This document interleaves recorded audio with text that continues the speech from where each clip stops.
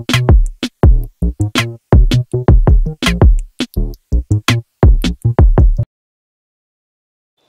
morning, students.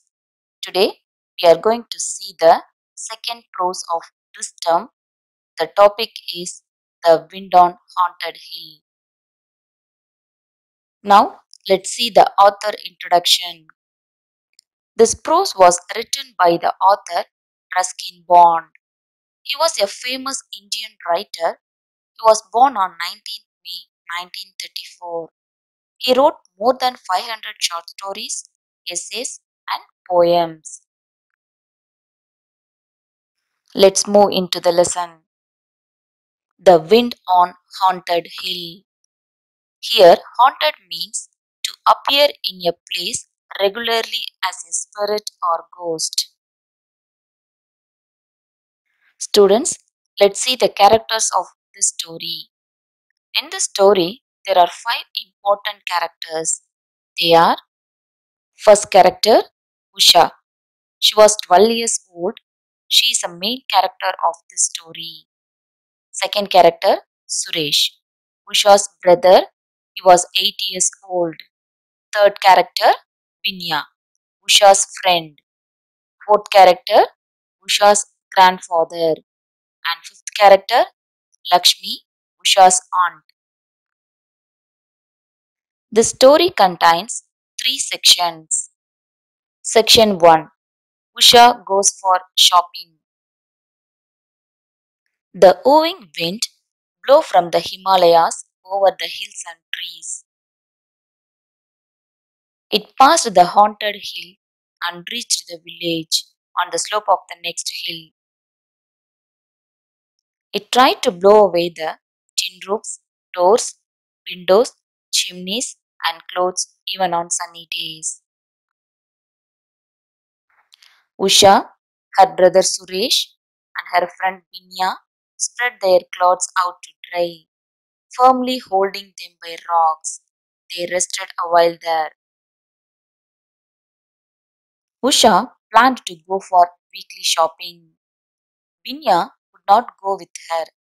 Suresh was willing, but he had to help Grandpa. He was worried about how she would return alone in the dark passing the haunted hill.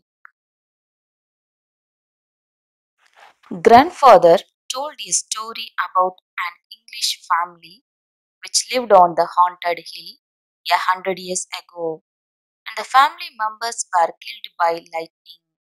Grandfather had seen the two children of the family often playing in the moonlight near the ruins even now. This frightened them. Usha went for weekly shopping, passing the field, hill, ruins, and valley. The ruined house had crumbling walls with wildflowers, a wild plum tree in the floor of the large hall, lizard on the stones, and singing bird on the empty window. Usha bought soap, matches, spices, sugar, pipe stem, exercise book, marbles, and necklace at the bazaar. She went to Aunt Lakshmi's house for tea, and when the clouds gathered for rain, she hurried home after collecting her mother's slippers from the cobbler. Section 2, Storm on the Haunted Hill. The clouds and thunder were threatening to rain, so Usha hurried to reach home before dark. She did not have an umbrella, but only a shawl and a scarf. Now the raindrops came faster. It was dark and lightning. Usha ran to the ruins to take shelter from the heavy wind and rain. Her clothes and long black hair were soaked. The sound of the tin sheets and the storm blotted out all other sounds. The lightning and thunder were often. Usha remembered Grandpa's story about lightning killing the English family and prayed it would not strike her.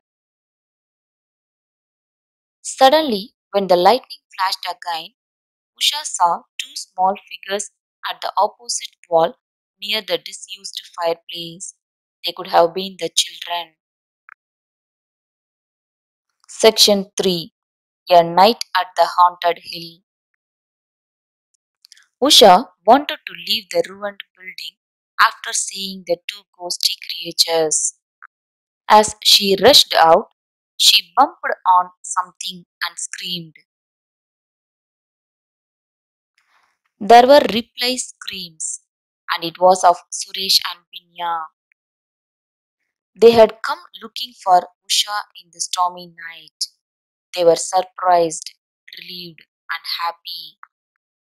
They decided not to go home in the dark, thunder, lightning, and rainy night when the path also had fallen. Together they had warmth and confidence and stayed in the ruins all night till the morning. They left the ruins on the top of the hill. As the rain had stopped, birds began to sing. The sky was pink and bright, and Suresh was hungry. As they were climbing down home, Usha saw a hand waving at them from the brow. Binya said it was the sway of the plum tree, but Usha also heard voices on the wind saying goodbye. Usha wondered if it was just the wind. Students, I hope you all understood the story.